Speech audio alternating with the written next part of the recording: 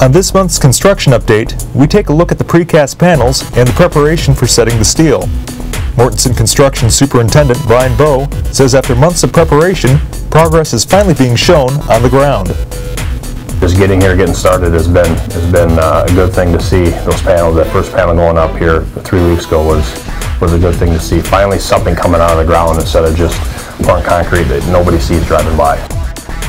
The construction project has been underway since last summer, and within the past few weeks, the foundation walls are being built, which creates the tie-in process to link the Dakota Dome to the new arena.